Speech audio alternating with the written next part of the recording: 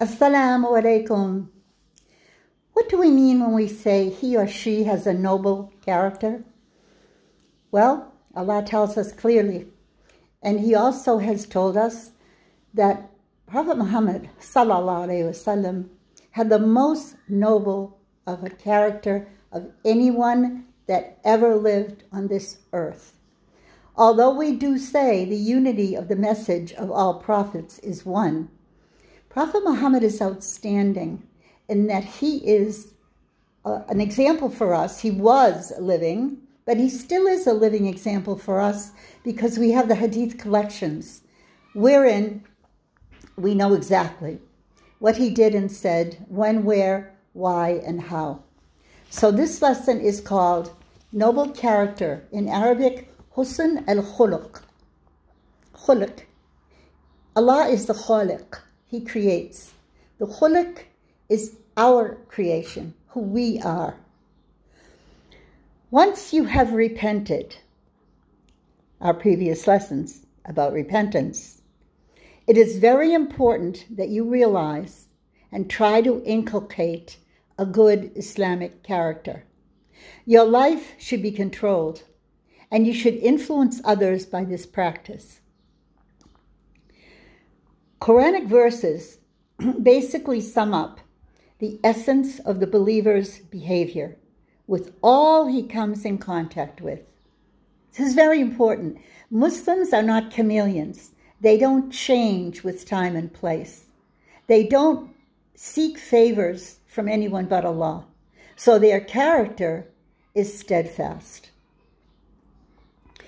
Allah tells us in the Quran, Bismillah, show forbearance, enjoin what is good, and turn away from the foolish. How succinct. This is in Surah Al-A'raf, verse 199. When this verse was revealed, the Prophet Muhammad asked the angel Gabriel in English, Jibreel in Arabic, what it meant. And Jibreel answered, I don't know. I'll ask Allah. When he returned, he explained, Allah orders that you go to the one who cuts you off.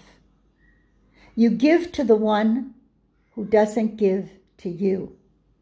And you forgive who oppresses you. Is that what we hear on CNN? Is that what?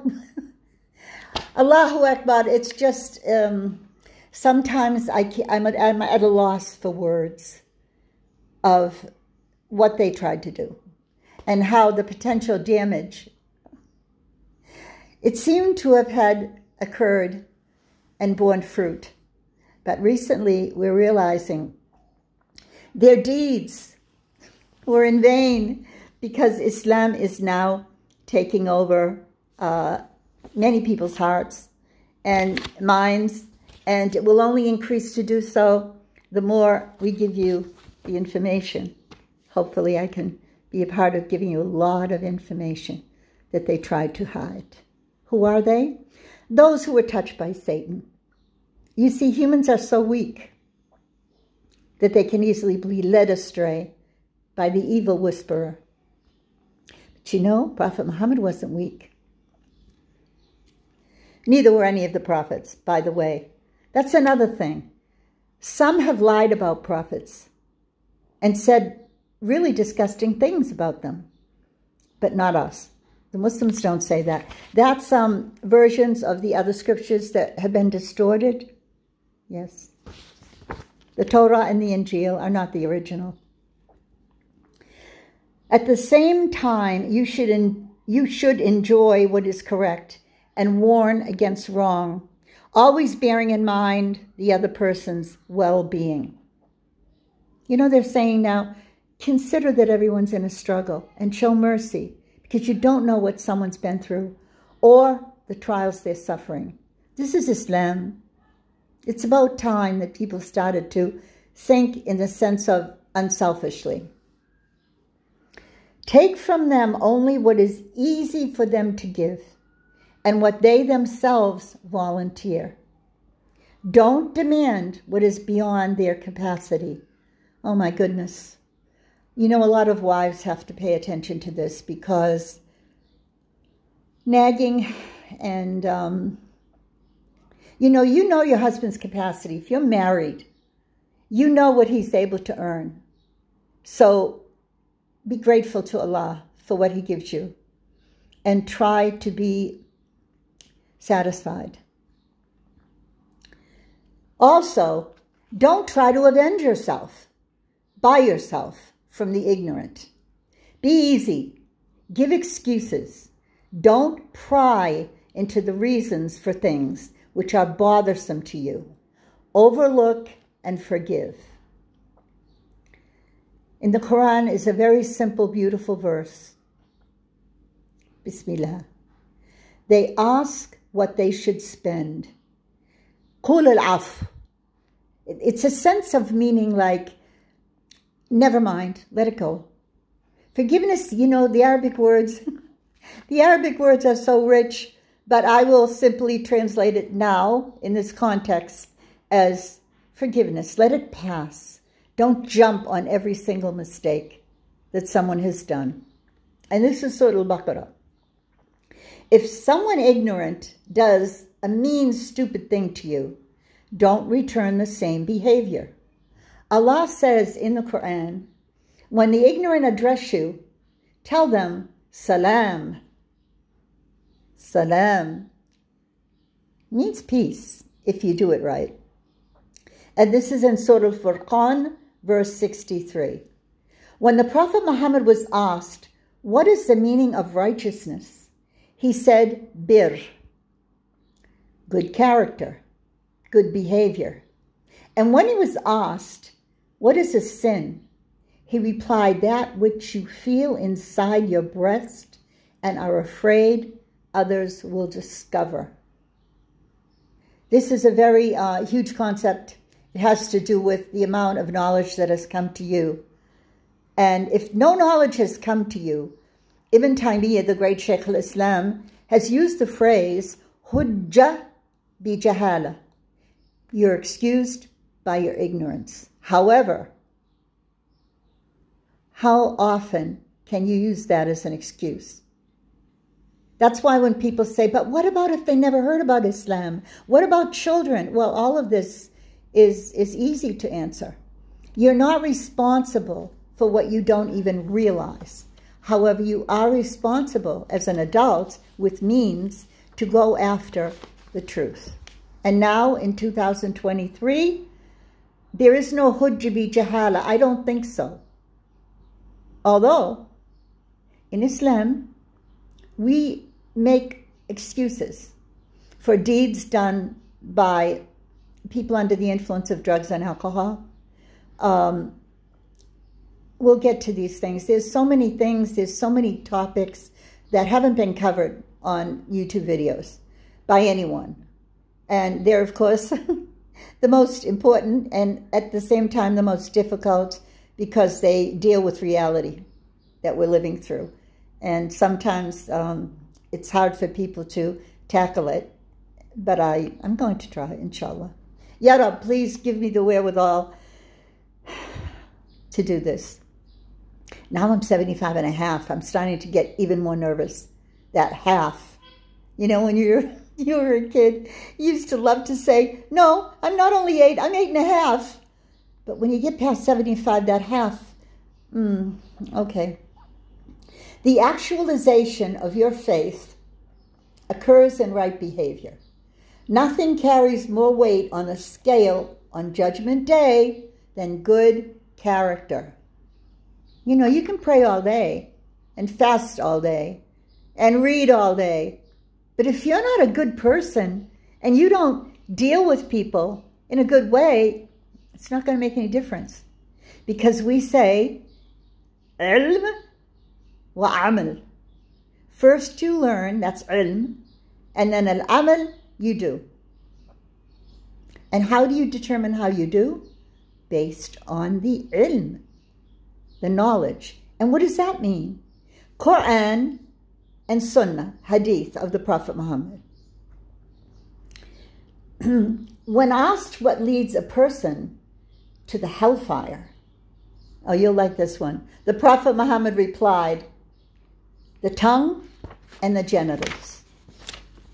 Well, be responsible for your tongue and what you say and how you say it and when, to whom, and be very, very careful of illegal sexual behaviors. And of course, that would include homosexuality. He also said the best of you are those who are best to the women, meaning your wife, your mother, your daughter, your sister. So don't judge anything in Islam by what you see some quote-unquote Muslims doing. They're not following the Sunnah. You won't find people who follow the Sunnah being cruel to the women they're responsible for. And do I say responsible for? Yes, meaning whatever those women need, you have to help them. Oh, now we have a new generation of Muslim quote-unquote men saying, well, you're going to go to work and pay half. Not the best of the men. A believer can attain by his good character alone the rank of those who continually fast and pray. The Prophet Muhammad said that the closest to him in rank on Judgment Day will be those with the best character. The worst are those who are long-winded, silver-tongued show-offs who forget the mention of Allah as they pompously try to gain mastery over others through their eloquence. You know the expression, the silver-tongued devil? Unfortunately, I can think of a couple of content creators, they're called, I don't know. They're very, very popular now. They've got a huge following because they're so eloquent and educated. But Prophet Muhammad didn't like that. In the Quran, Allah says to speak clear, straight words. Qawlun sadidun, after which there is no doubt what is meant. 4 main components of a good Islamic character are: number 1, patience; number 2, forbearance; number 3, courage; and number 4, fairness. Patience includes holding one's temper, to be mild-mannered and friendly, and not fickle or hasty. Forbearance is not to hurt anyone with deeds or words. Don't be miserly or gossip or slander. Courage is to have high principles and apply them. It takes courage to hold back yourself from exploding. Prophet Muhammad said, the strong one is not the wrestler who can take you to the ground, but the one who holds back his temper. Fairness is to be moderate in everything to everyone. Be liberal and generous without showing off, as a spendthrift does. Be neither cowardly nor reckless. Don't debase yourself, but at the same time, don't leap up in anger in your own defense. All other desirable traits stem from these 4. Let's repeat them: patience, forbearance, courage, and fairness. 4 general traits are also found to be the reasons for a bad character, and they are ignorance, oppression, lust, and anger. The ignorant person sees good as bad and vice versa. He feels what is complete is deficient, and what is deficient is just right. Oppression means to put someone or something in the wrong position. He's not content with what should be and tries to change the nature of things. He's miserly when he should spend, and he spends when he shouldn't. He's rigid when he should be flexible, and flexible when he should be firm. He's humble when he should be showing his strength, and vain when he should be humble.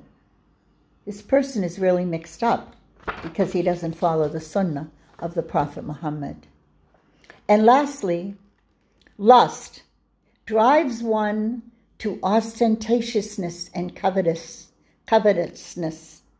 His avarice knows no bounds. He must feed his lustful ego at anyone's expense. This trait leads to all forms of lowly behavior. Anger leads to vanity, envy, and malice. Enmity and insolence also go hand in hand. These faults arise through misunderstanding of the concepts of weakness and strength. For instance, if you leave the quality of being merciful in fear that you will be seen as weak, you will turn either cruel and hard-hearted or faint-hearted and aloof from the concerns of others.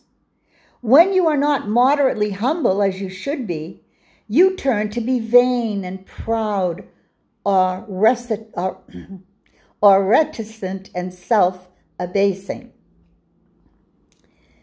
In summary, you should know yourself and your capabilities because you are necessarily constrained by your capacity, which varies from one to another. This is the wisdom of Allah's creation. In this, you benefit in 3 important ways. People feel safe with you. They love you. And they succeed through you. Always be lenient in your demands. It's beautiful, isn't it? You know, I actually translated the character segment from Ibn al-Qayyim al-Jawzi, Madarij al-Salikin, one of my favorite books. And the fact that I translated it and still stumble over it, I will chalk that up to last half hour of fasting. And I apologize if my misspeak confused you in any way. Perhaps you can listen to it again. Actually, this is the longest one, 17 minutes and 23 seconds. So I'm going to say now, Assalamu alaikum, wonderful Ramadan, a delicious iftar, which is what I'm thinking about right now, and wish we could all be together and have it as one, but we are in our hearts, inshallah. Believers, whether we call ourselves Muslims or not, those who don't call themselves Muslims, I hope you're on the path, and I hope that I've helped you. Assalamu alaikum wa rahmatullahi wa barakatuh.